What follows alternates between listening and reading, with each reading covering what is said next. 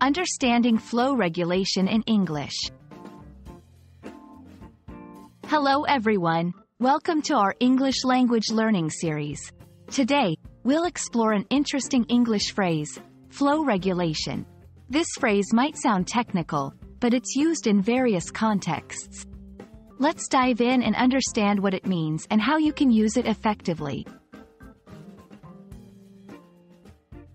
Flow regulation consists of two words, flow and regulation.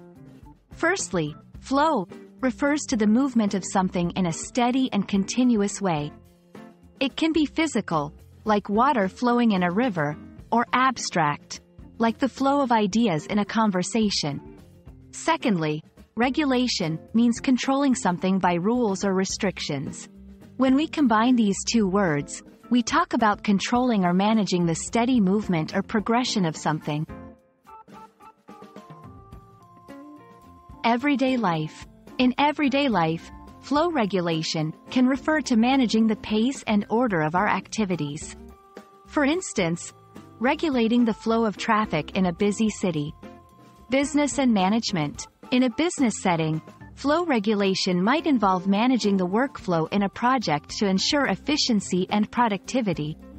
Personal development. In terms of personal development, flow regulation can be about managing your own energy levels, ensuring a steady flow of productivity and creativity without burnout. 1. The new traffic lights helped in the flow regulation of cars during rush hour. 2. Effective flow regulation in the assembly line increased the factory's output. 3. She practices yoga for better flow regulation of her thoughts and emotions.